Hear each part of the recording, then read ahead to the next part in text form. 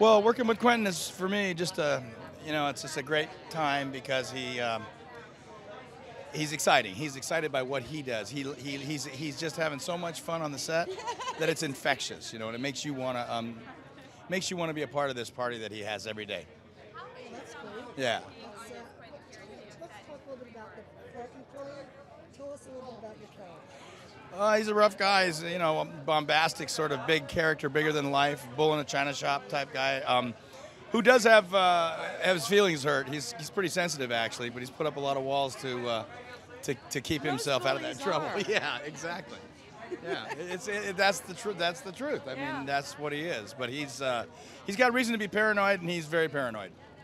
So, what was your favorite part of making this movie? Well, I like, we have a ranch in Colorado. It's about 4 hours from where we shot this movie, and I was able to get back home a couple of times during it. I love that part of the world, and it was just fun being in that environment to shoot.